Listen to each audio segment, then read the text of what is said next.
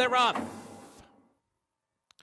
And a good start for Pounds, and so too Chill. Those two fast out of there. KEHOE Beach away alertly too. KEHOE Beach angles to the far outside. A big opening down inside for Dancing and Dixie and Pharaoh's Wine if they want it. KEHOE Beach continues on off the rail, but nonetheless is the clear leader as they hit the first turn. So KEHOE Beach now angles over toward the inside to save some ground. Pounds comes on to put some pressure on from second, but KEHOE Beach nonetheless maintains that margin under a snug hold.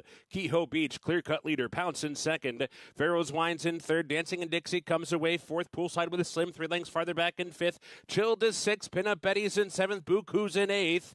And then it's Simply in front in ninth. Manushka's all the way back in 10th and is already 10 lengths off the lead. Sanctify the distant trailer down the backstretch run. KEHOE Beach bounding along through a half mile and 48 and 2.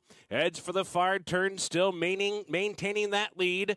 And then they hit the far turn and extends the margin a bit. So KEHOE Beach still in front. Pounce now, given more rain. Pounce starts to get closer to KEHOE Beach. Pharaoh's Wine in behind with Dancing and Dixie there, third and fourth. Pinup Betty comes alive and switches to the far outside. Poolside with Slim. Finds a way through toward the rail. Manushka comes off cover too. They're off the turn. KEHOE Beach has had everything her own way, and she's still in front by 2 with a furlong to go. Pounce and Poolside with Slim.